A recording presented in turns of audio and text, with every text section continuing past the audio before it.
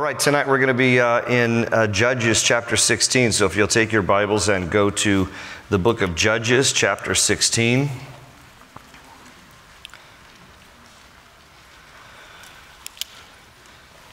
We're going to be looking at the last chapter regarding the life of Samson. Samson, again, was the last of the 12 judges that are mentioned in the book of Judges. Gideon gets a few more verses than Samson does, but otherwise Samson has more chapters than any of the other judges, and he's probably the most well-known of the 12 that are mentioned here in the book of Judges. And he's well-known for his physical strength, and he's also well-known, unfortunately, for his moral weakness. And as I said last week, and as we've talked about Samson over the past couple of weeks, he is a very complicated man.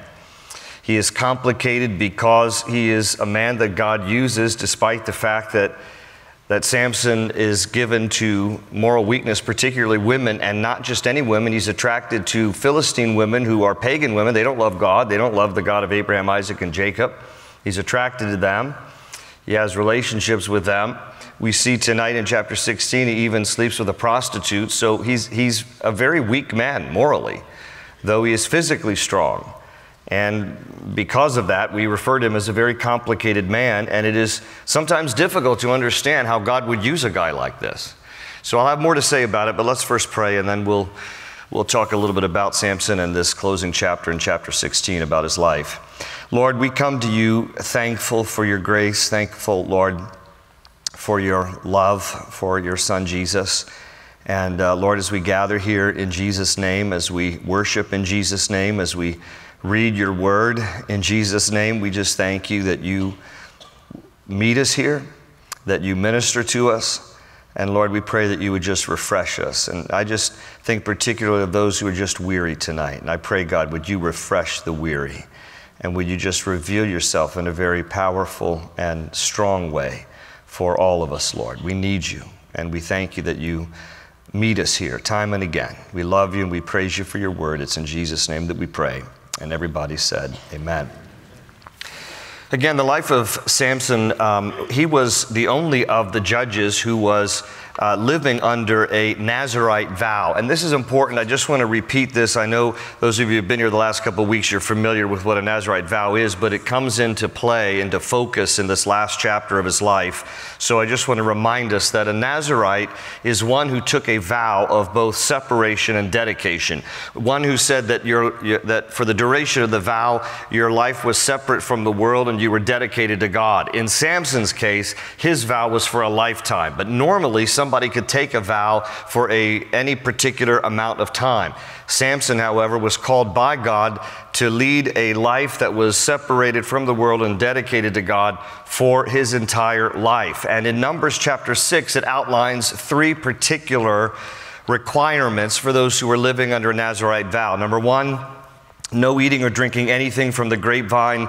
That includes wine, grapes, grape juice, raisins. Number two, no cutting of the hair, because that was a sign that you were under the covenant of the Nazirite vow, which means that Samson was never to cut his hair. And number three, no contact with any dead body. That's including human bodies or animal carcasses. And as I mentioned, as we've been looking over the last couple of weeks, Samson was a very compromising man, that he always kind of danced on the edge, and he always was always pushing the envelope, all these different phrases that we would use for somebody playing with fire, however other many little expressions you want to use. This is the life of Samson, and he was this kind of a guy. That's what makes him so complicated, and yet clearly God called him.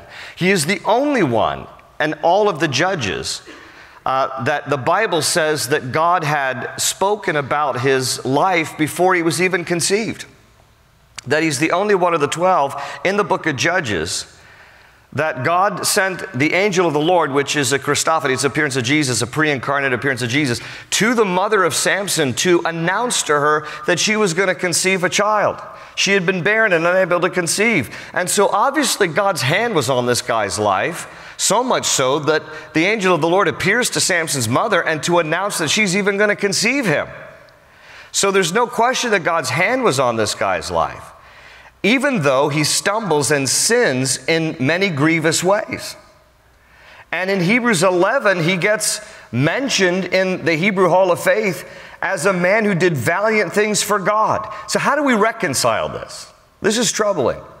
And I want to particularly just focus on this for just a little bit, because there are some of you that have encountered in your lifetime spiritual men and women who were godly, who loved Jesus, who were followers of the Lord, who were influential in your life, and sadly, some of them had moral failures.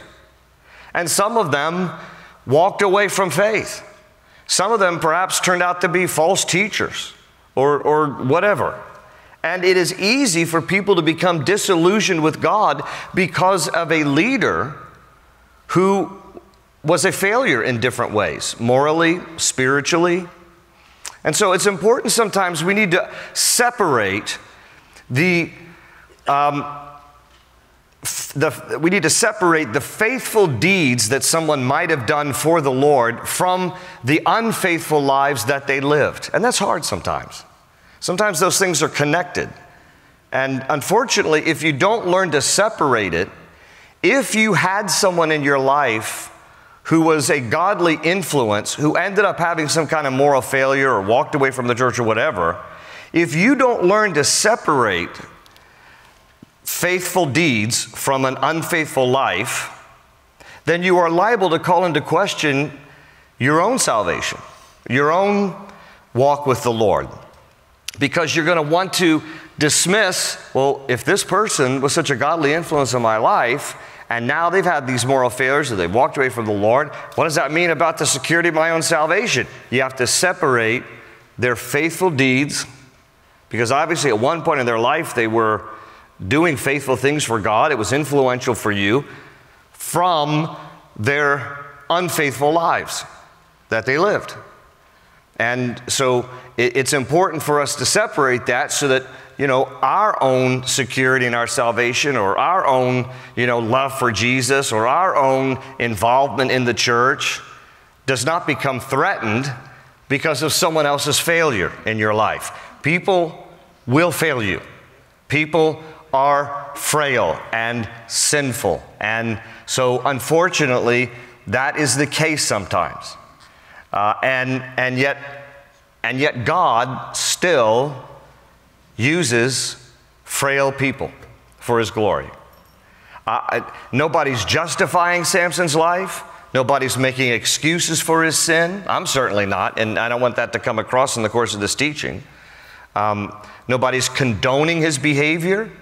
It is sinful. It's no doubt grievous to God, and yet God still used him. Now, he's going to come to a very sad ending here, his life. Very embarrassing conclusion to his life that we're going to see here in chapter 16.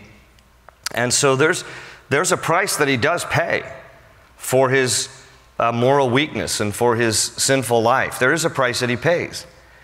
But God in His sovereignty still uses frail people, ordinary people, for His extraordinary work.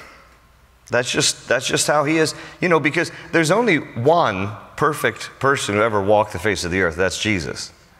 And so everybody else that God uses in the course of human history to accomplish His eternal, sovereign things will be frail, fallen, sinful people.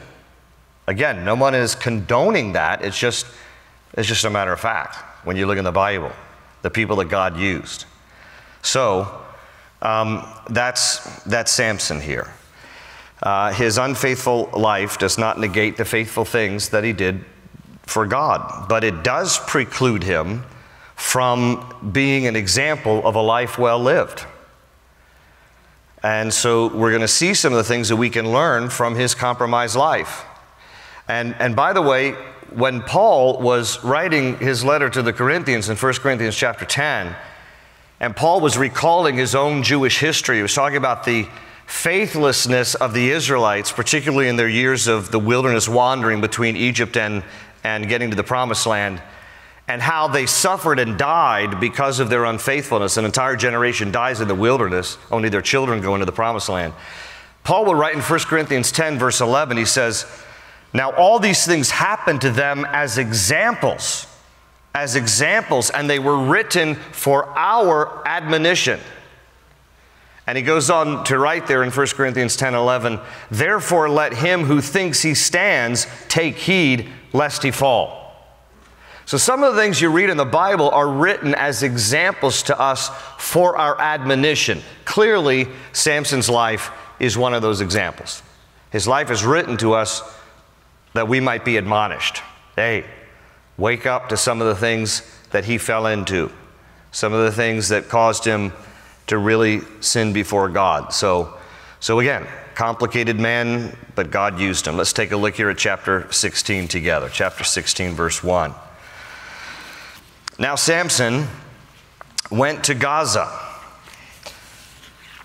and saw a harlot there and went into her. So there you go. At the beginning of chapter 16, here we are. He sees a prostitute. He goes down to Gaza. Now Gaza was the capital city of the Philistine territory at this particular time. He's going into enemy territory to sleep with a prostitute. I mean, none of this makes sense on any level. It's like you're going to, the Philistines are your enemies. So you're going to their capital city, you're hanging out with them, you're fraternizing with the enemy, and you're finding a prostitute there. But there he is, there he goes. Now Gaza was a particular city at this time, but Gaza is now the name of a region that hugs the Mediterranean coast, and it is today where about 500,000 Palestinians live.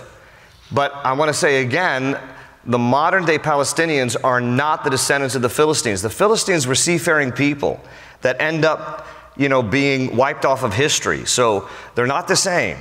But the Palestinians of today do occupy the similar region and territory that the ancient Philistines did that we're reading about here in our story. So here Samson goes down to Gaza, saw a harlot there, and went into her. And it says, when the Gazites were told, Samson has come here, they surrounded the place and lay in wait for him all night at the gate of the city. And they were quiet all night, saying, in the morning, when it's daylight, we will kill him. Of course, because he's in Philistine territory. Verse 3, and Samson lay low till midnight. And then he arose at midnight, took hold of the doors of the gate of the city and the 2 gate posts, pulled them up, bar and all, put them on his shoulders, and carried them to the top of the hill that faces Hebron. So this is this guy, right? So he's like, I'm going to go down into enemy territory, to their capital city. I'm going to find me a prostitute. That's what he does. And then he sleeps with her. And then around midnight, he's like, under the cover of darkness, I better get back home. So then he leaves the prostitute. Oh, but the gates are locked. Oh, because he's in the capital city of the Philistines. They've locked him in. Well, no problem for Samson, because he's got this supernatural strength. He doesn't have a key to unlock the door, so what does he do? He just does what I do when I come to a locked door.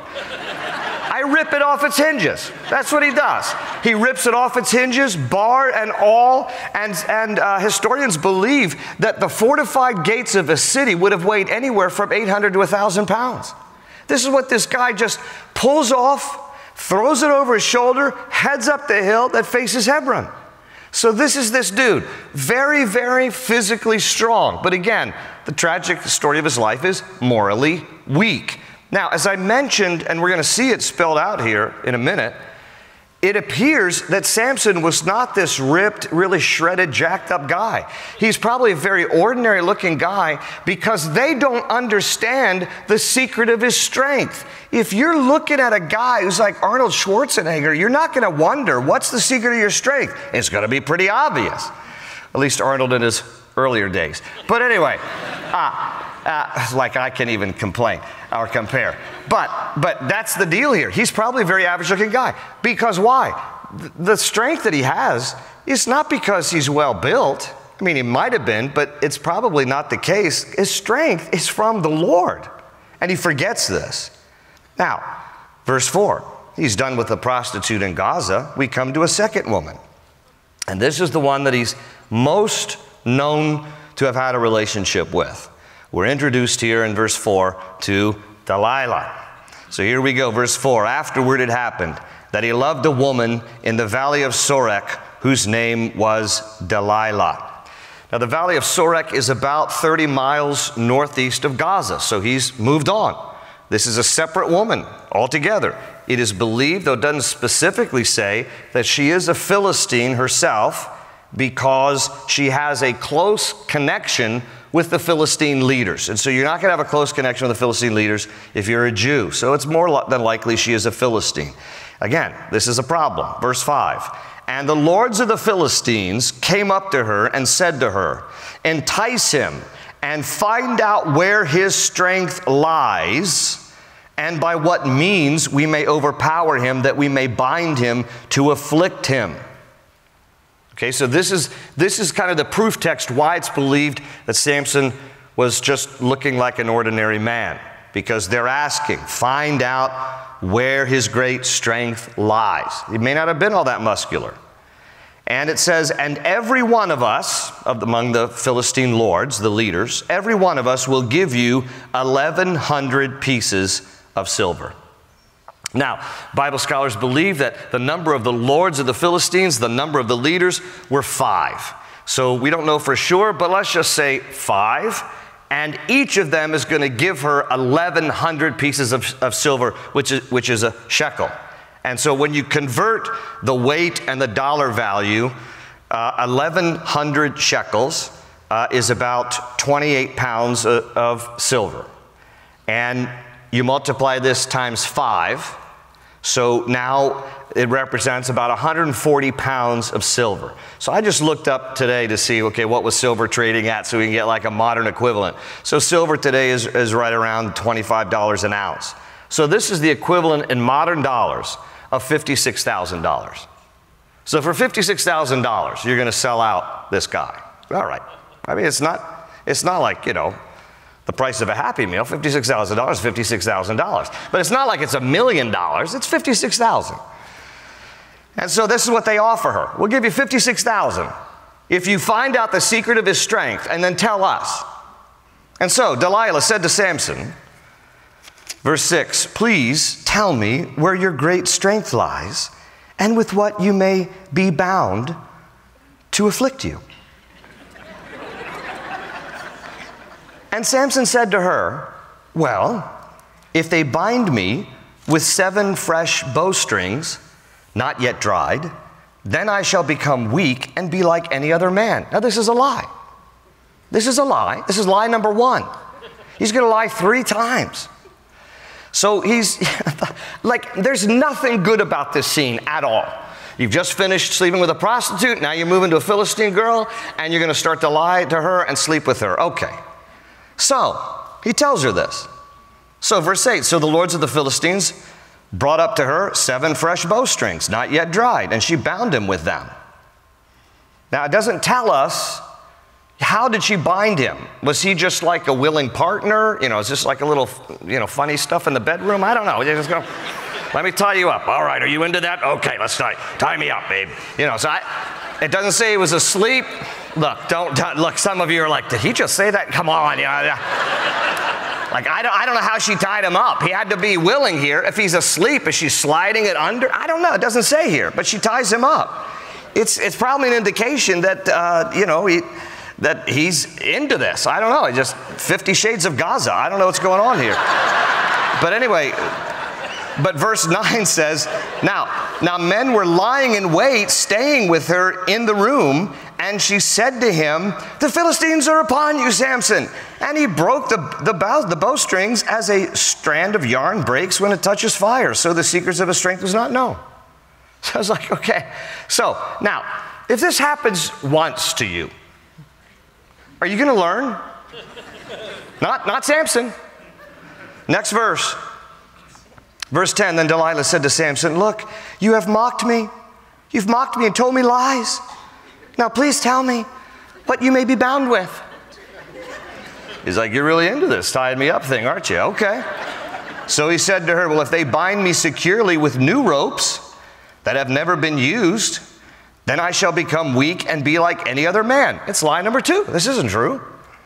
Therefore Delilah took new ropes and bound him with them and said to him, the Philistines are upon you, Samson. And men were lying in wait, staying in the room. But he broke them off his arms like a thread. All right? So second ruse. All right? Still, verse 13, Delilah said to Samson, until now. Until now you have mocked me and told me lies. Tell me what you may be bound with. It's like, man, this chick's really into this binding thing. All right. And he said to her, if you weave 7 locks of my head into the web of the loom. What? Yeah, if you make a rug out of my hair, just hook me up to a loom, babe, and start weaving my hair. Now, it's never been cut, so it's got to be pretty long. So she's got to pull it out of the man bun here and put it into the loom. And so it says there, so she wove it tightly with the batten of the loom, and she said to him, the Philistines are upon you, Samson. But he awoke from his sleep. Now this time it does say he was asleep when she did this, and he pulled out the batten and the web from the loom. So it's still attached to his head. Look, there is a serious problem when for the third time you have been saying something that is a lie, but on the third time you've got a daggone loom stuck to your head, and he still doesn't get it. He still doesn't get, like, she's up to something here. He still doesn't get it. So she said to him, verse 15, how can you say I love you? How can you say I love you when your heart is not with me? How can you say this? How can you say that this is the third time I've asked you and you have not? Now look, the reality is her heart's not with him. It's her heart that's not with him. She's ready to trade this boy in for $56,000. But that's what she asks. She goes, you have mocked me these 3 times and have not told me where your great strength lies. And it came to pass, look at this, when she pestered him daily. Every man, look at me right here. Look here. Look right here. Do not look to the left or the right. Look right here. She pestered him daily with her words and pressed him, look, so that his soul was vexed to death. I wanted to die. Now, have you noticed this? This isn't the first time. We talked about this a couple weeks ago. He gets hooked up with women who wear him down like this. I mean, they're just like pleading and crying. And so he is just, I'm ready to die.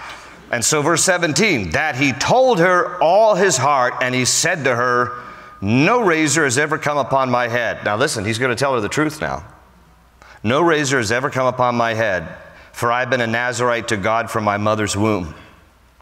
If I am shaven, then my strength will leave me, and I shall become weak and be like any other man.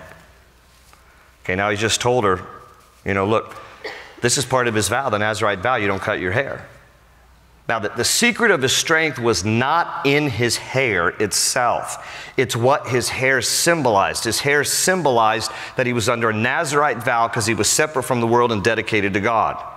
The cutting of his hair, which is what number 6 tells us, was the ending of the Nazirite vow, which then indicates that you are no longer, at least purposefully, separated from the world and dedicated to God. That's why his strength is going to leave him. It's not because there's magic in his hair. It is because what his hair symbolized, that he was dedicated unto God, separated from the world. You cut my hair, the vow's off. And he tells her, this is the secret of my strength. If you cut my hair, I will lose my strength. And so when Delilah saw that he had told her all his heart, she sent and called for the lords of the Philistines, saying, come up once more, for he has told me all his heart. So the lords of the Philistines came up to her and brought the money in their hand. This is what it's about for her. And then she lulled him to sleep on her knees and called for a man and had him shave off the 7 locks of his head. And then she began to torment him, to tease him, and his strength left him. So this is a very tragic story here. By the way, I don't know if you know that Samson wrote a song about Delilah. It goes like this. It goes like this. It goes, hey there, Delilah, what's it like in Gaza City? I'm 1,000 miles away, but girl, you are, yes, so pretty. Yes, you do, even though I know you're not a Jew. Oh, what you do to me. Oh, you sneaky Philistine. Oh, my love for you is rare. Oh, you've cut off all my hair. You've cut off all my hair. Thank you very much, ladies and gentlemen. That's just terrible. Anyway, so Samson must have written that song. I heard it somewhere. But anyway, now it gets even more tragic here. Take a look, verse 20. And she said, the Philistines are upon you, Samson. And so he awoke from his sleep and said, I will go out as before. He's thinking, I'm going to have the same strength. I will go out as before at other times and shake myself free. But he did not, this is one of the most tragic verses in all the Bible, but he did not know that the Lord had departed from him. He did not know that the Lord had departed from him.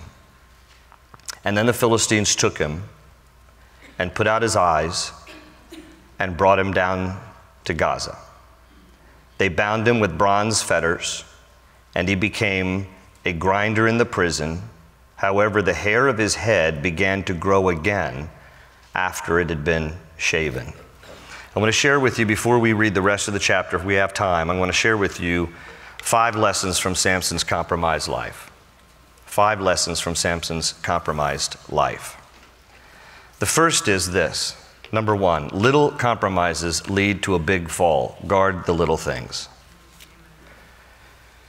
When you look at Samson's life and the decline of his life, it started with the little compromises. You remember when he was on the road to Timnah and he went off the road down into the vineyards. He had no business being in the vineyards. Now, technically, he hadn't violated the Nazirite vow unless he ate of the grapes or anything related to the grapevine. But why is he even there? Why did he leave the road to go into the vineyard? It's a slight compromise, but that's where it all begins. It's in the vineyard then that the lion attacks him. He kills the lion. Now he's around a dead body. Now he's compromising again. And if you remember the story, on his way back, he visits the carcass of the lion that he had killed to find that bees had made a hive producing honey, and he reaches within the carcass of the lion to pull out something sweet from something that is dead. We talked about that last week. It's a picture of a lot of things. But what it speaks of primarily is one little compromise after another. One little compromise after another. People don't just suddenly fall big. It starts with little incremental things that give place to bigger things, because when you think to yourself, this little thing didn't really get me in trouble and that little thing didn't get me into trouble, so it must be okay, until you continue down that path and it ends up being a big thing that is very costly. So little compromises lead to a big fall. Guard the little things. I shared a couple of weeks ago about the tragic story of Columbia, the Columbia air disaster. But there's another one that illustrates this whole thing about how something little can bring about great destruction. It was December the 29th, 1972. It was Eastern Airlines Flight 401. They were on their way from JFK to Miami International Airport. They crashed in the Everglades. 101 people died, including the captain. And why? Because of a $5 light bulb. Now here's the story. On its approach to Miami International Airport, the pilot dropped the landing gear, but a little green light that was supposed to illuminate, showing the landing gear was in locked position, did not light up. So they weren't sure if the wheels were down. The crash occurred as a result of the entire flight crew becoming preoccupied with the landing indicator light and wondering why it wasn't working, and failing to notice, because they were preoccupied at the light bulb, They failed to notice that the autopilot had inadvertently been disconnected, and as a result, while the flight crew was distracted with the little indicator light, and because the flight was at night and the Everglades are dark, no one could visibly notice the gradual drop in altitude, and the aircraft crashed in the Florida Everglades. 101 people died, including the captain, and it was later determined that the landing gear was in fact down, just the $5 light bulb was burned out. Great destruction over a little tiny thing. That's what compromise can do to us. Number two, compromise eventually makes us oblivious to the obvious. When you look at those 3 times that Samson lied to Delilah, you have to ask yourself at what point and why didn't he recognize something was up? You know, she's asking him all these different times, what's the secret of your strength? What's the secret of your strength? And he lies until he finally tells her the truth. He just became oblivious to the obvious, because when you're in a constant state of compromise, you're not tuned in, you're not discerning, you're not wise about stuff. You become blind to stuff. You become oblivious to things. This is what happened to him. Number 3, compromise depletes us of God's strength. This is what happened here in Samson's life. It tells us in verse 19 that his strength left him. But what is worse is in verse 20, it says the Lord had left him. And the reason his strength left him was because the Lord left him. The Lord was his strength. When his relationship with the Lord suffered, his strength was depleted with it. You know, you see in the Bible at different times how people properly understood the connection between their relationship with the Lord and the strength of their lives. Moses said in Exodus 15, verse 2, the Lord is my strength and my song. David said in Psalm 28:7, the Lord is my strength and my shield. Habakkuk said in chapter 3:19, the sovereign Lord is my strength. The sons of Korah in Psalm 46:1 said, God is our refuge and strength and ever-present help in times of trouble. If your walk with the Lord suffers, your strength will be depleted. This is what happened with Samson. Number 4, compromise blinds us and binds us. Now this is kind of a play on words that I've written there because of what happened to him when he was captured. They poked out his eyes, he became blind, and they put his feet in fetters. And he became this prisoner. And he was both blind and he was now bound here. We become blind to what is right and wrong, and we become bound to what controls us. He was a bound man. He was blinded by compromise, and he was bound up by sin. Blinded by compromise and bound up by sin. And number 5, compromise exposes our biggest battle, the one within. Unlike all the other judges, Samson never fought a war with an army. Othniel did, Ehud did, Deborah did, Gideon did, Jephthah did. Samson never gathered the army of Israel and went out to war like all the other judges. Perhaps that's because Samson's biggest battle was not really with the Philistines. His biggest battle was from within. Samson's biggest battle was Samson. So is yours. Your biggest battle is not people that you don't get along with, somebody who's mistreating you or maligning your name, those are distractions. And yes, the enemy's at work too. There's no question about it. There are 3 things that work in concert against us at all times. The world, people out there, and the love of the world and the things of the world. The enemy, number 2, and our own flesh. And sometimes we're so focused on the temptations of the world and what the enemy is up to that we lose sight of the fact that sometimes our biggest battle is right here. And that we need to make sure our hearts are right with the Lord at all times, because we become the biggest battle ourselves. So those 5 things I think are important for us to take away from his life. I got like 3 minutes, but let's breeze through. This is just a tragic epilogue to his life, so we can read this pretty quickly here. Verse 23. Now the lords of the Philistines gathered together to offer a great sacrifice to Dagon, their god, and to rejoice. Now Dagon was a primary god of the Philistines. He was a very weird-looking god. They made him with the body of a fish, the head of a man, and the hands of a man. So that was their god, Dagon. It was very weird looking, which is why you'd look at it and go, Dagon. All right, so there you go. Body of a fish, head and hands of a man. And they said, our God has delivered into our hands Samson, our enemy. No, he hasn't. When the people saw him, they praised their God, for they said, our God has delivered into our hands our enemy, the destroyer of our land, and the one who multiplied our dead. So it happened, when their hearts were merry, that they said, call for Samson that he may perform for us. And so they called for Samson from the prison, and he performed for them. And they stationed him between the pillars. Then Samson said to the lad who held him by the hand, let me feel the pillars which support the temple so that I can lean on them. Now the temple was full of men and women, all the Philistine women and men. All the lords of the Philistines were there, about 3,000 men and women on the roof watching while Samson performed. Isn't this humiliating?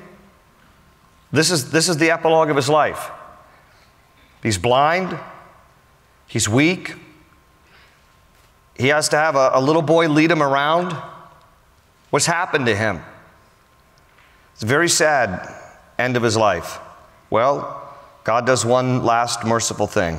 Verse 28, then Samson called to the Lord, saying, O Lord God, remember me, I pray. Strengthen me, I pray, just this once, O God, that I may with one blow take vengeance on the Philistines for my 2 eyes. And Samson took hold of the 2 middle pillars which supported the temple, and he braced himself against them, one on his right and the other on his left. And then Samson said, let me die with the Philistines. And he pushed with all his might, and the temple fell on the lords and all the people who were in it. And so the dead that he killed at his death were more than he had killed in his life. And his brothers and all his father's household came down and took him, that is, took his body, brought him up and buried him between Zorah and Eshtaol in the tomb of his father Manoah. And he had judged Israel 20 years. That's his story. Very complicated man that God used. And even his last request, Lord, use me. But he didn't finish well, folks. You know, it really doesn't matter what kind of a start you got in following the Lord. Some of you got an early start in life. Some of you have gotten a later start. Some of you are still trying to figure out if you want to start with the Lord. But what really matters is how well you finish. Finish well. Run the race with perseverance. Compromise was a word that defined Samson's life, but it doesn't have to define ours. Be strong in the Lord and in his mighty power. Walk in his grace. Be quick to repent. No compromise. Amen. Father, this is our prayer. And we thank you, Lord, that you've preserved the record of Samson's life, because it is a reminder to us, an admonition in many ways. A very complicated, duplicitous man. And it's a picture often of our own lives, Lord. We struggle sometimes, the flesh wanting to do what we want, the Spirit wanting to do what you want, having this battle within us. Lord, may we fight the good fight of the faith, and may we finish well. May we be strong in the Lord and in your mighty power. May we not give in to little compromises, Lord. Help us, we pray, Lord, because we're weak. We are needy people, and we ask you to strengthen our hearts, that we might run the race with perseverance, so that on that day we stand before you, we might hear you say to us, well done, good and faithful servant, enter into the joy of your salvation. It's a long journey, Lord. and often a journey that is littered with temptation and struggles and sins and failures. Restoration, getting back up, Lord, having you dust us off and restore us. And we're thankful, Lord. Help us, we pray, to learn from Samson's life. In Jesus' name, we ask these things. And everybody said, amen and amen. God bless you all.